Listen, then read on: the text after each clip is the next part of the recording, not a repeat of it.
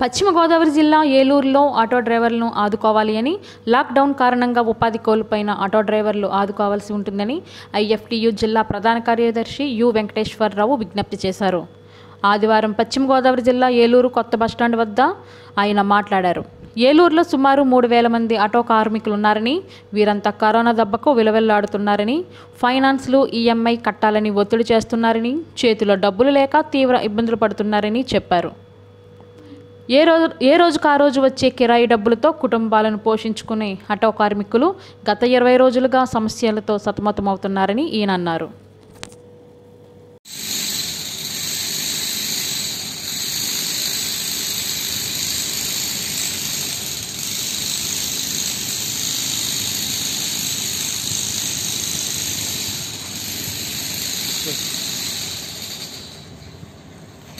నా పేరు you Venkateswararao, IFTU జిల్లా ప్రధాన కార్యదర్శి.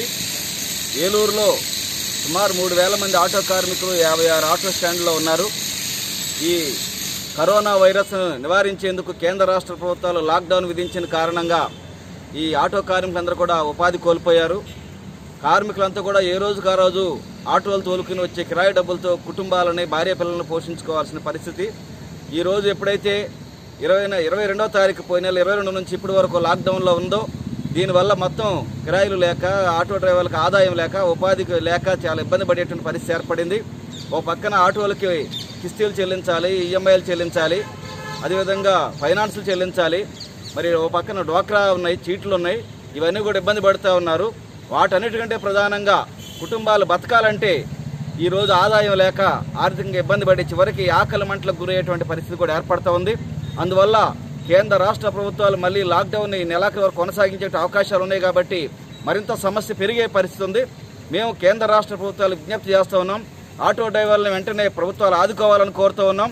అదేవిధంగా స్వచ్ఛంద సంఘాలు, వ్యక్తులు, సంస్థలు అనేక మంది సాయం చేస్తున్నారు.